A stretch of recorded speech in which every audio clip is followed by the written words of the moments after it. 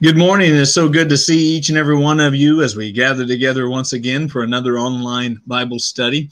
I'm excited to continue on with our series that we have been focused on as we begin looking here and continue to look at the idea of countercultural Christianity, reclaiming right thinking in a world that has gone wrong. Now, today we're going to begin with a word of prayer, and then we're going to get into our study time together, a very important series of lessons that will probably go on from this week into next week, and very, very critical opportunity for us to really gauge what's happening and to take a snapshot of what's occurring in our culture and how we might respond. So let's pray. Dear Father God, we thank you again for this day. We thank you for the opportunity we have to honor you, to serve you, to praise you. And I pray that you would just lead and guide and direct us as we go through this week, as we go through this day, and as we seek to honor you with our words and our actions.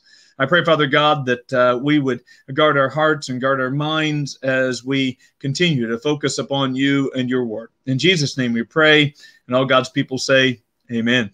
Well, today we're going to talk about countercultural Christianity and the slippery slope.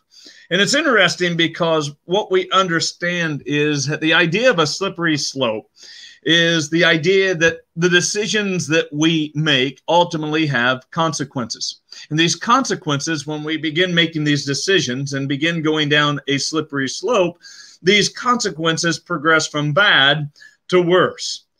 It's interesting as we begin looking at the history, even in the last 15, 16 years, in the last 20 years, of how we've seen that slippery slope take place even in our own society.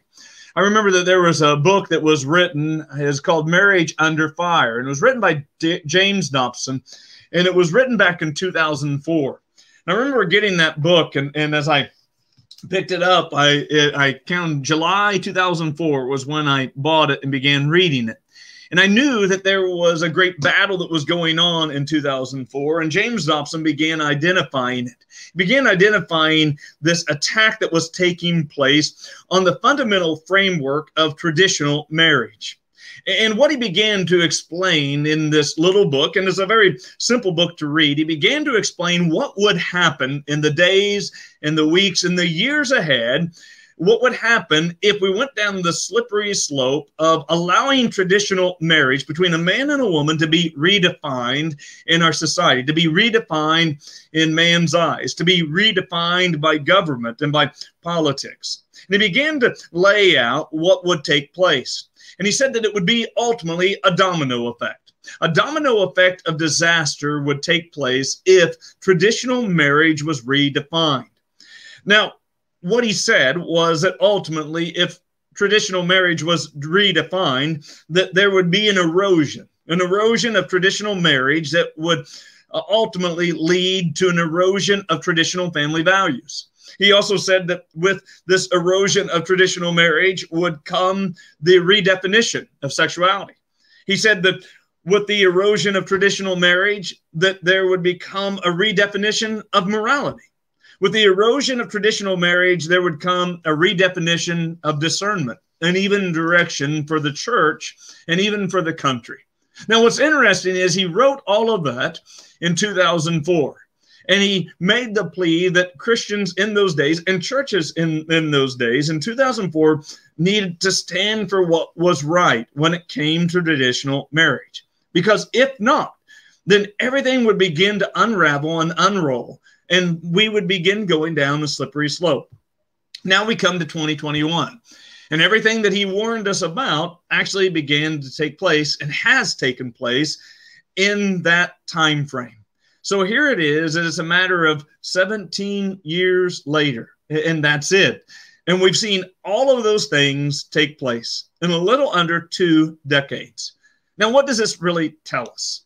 Well, it tells us that we are in a battle as Christians. We are in a battle that we don't always like to talk about. We don't always like to recognize.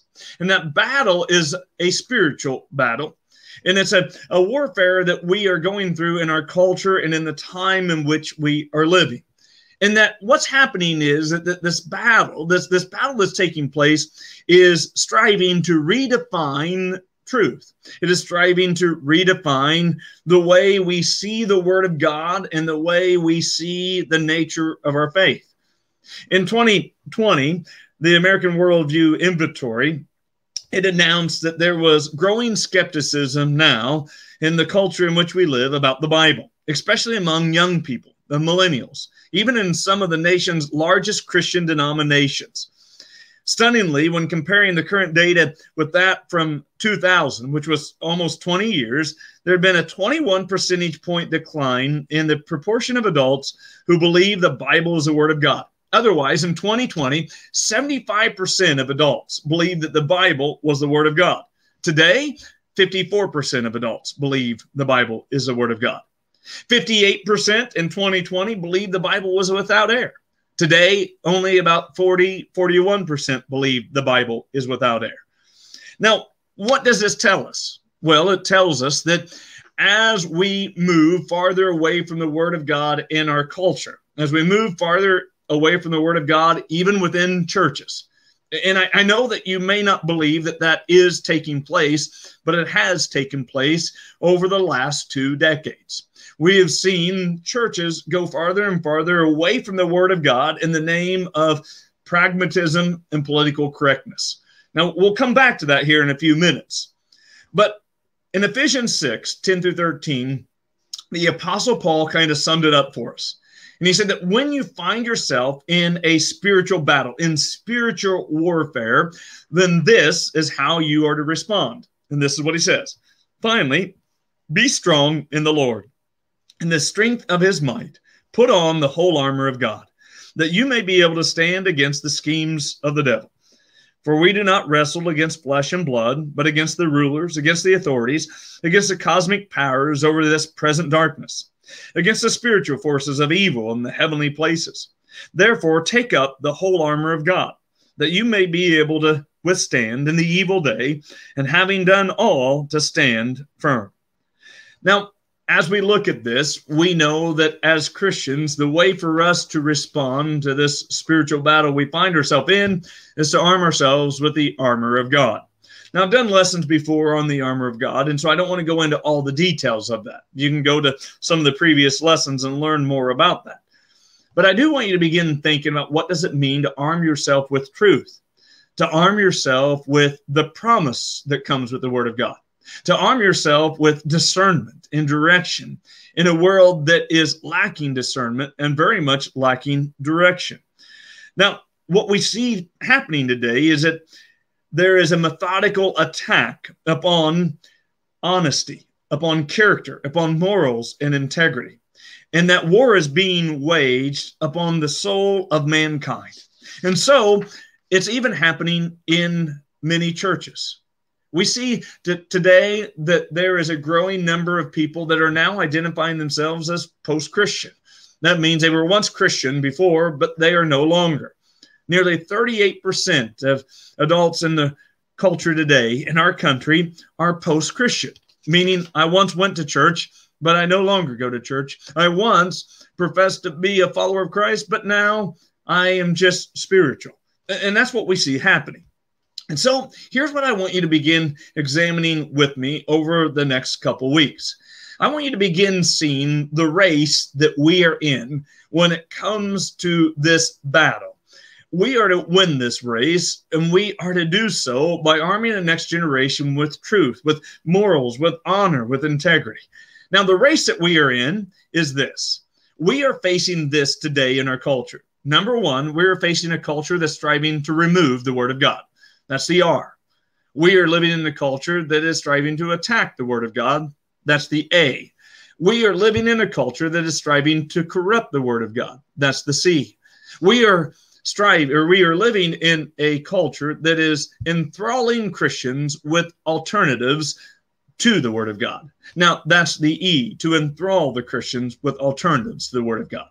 And so what I want you to do first is I want you to look with me for a moment at the culture that is striving to remove the Word of God. Now, what we see is that in our culture, if you were to compare the church to the New Testament church, then you would see that the church today among Protestants is drastically different than the New Testament model. that was ultimately put in place upon Peter's great message, evangelistic message on the day of Pentecost. And what we are seeing is a rise in number of churches that are actually becoming more pragmatic in nature rather than being Christ-centered in nature. So instead of being Christ-centered when it comes to the message, when it comes to the witness, when it comes to programs and methodology, instead they have decided that what's important for the church, especially as we see a declining number of Christians in the country, a declining number of attendance in church across the country, then churches are asking themselves, how do they survive? And instead of taking a stand on the Word of God, many are becoming pragmatic. Otherwise, they're becoming politically correct. They're striving to grow in numbers instead of sending out missionaries.